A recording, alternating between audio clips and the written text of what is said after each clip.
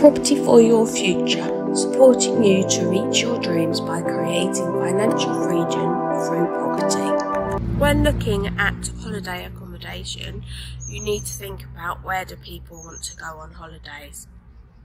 Is it for families? Is it for a cycling holiday, a walking holiday?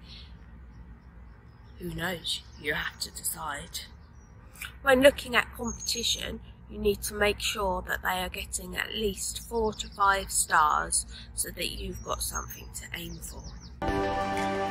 As always, please remember to like, comment.